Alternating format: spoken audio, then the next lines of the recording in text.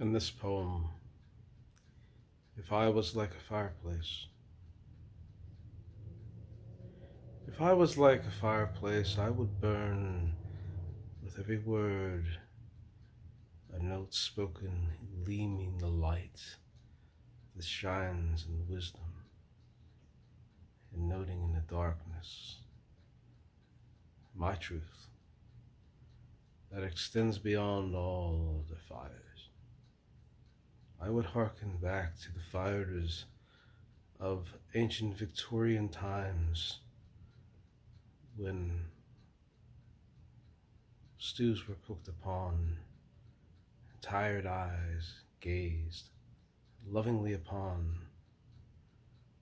the heat and warmth, the dry clothes, the morning, in hopes of sunshine and the sunrise bring empty meaning of everything. If I were like a fireplace, I would burn deeper than that.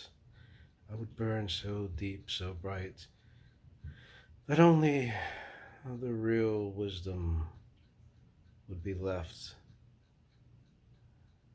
And then you would know the gleaming power of my words.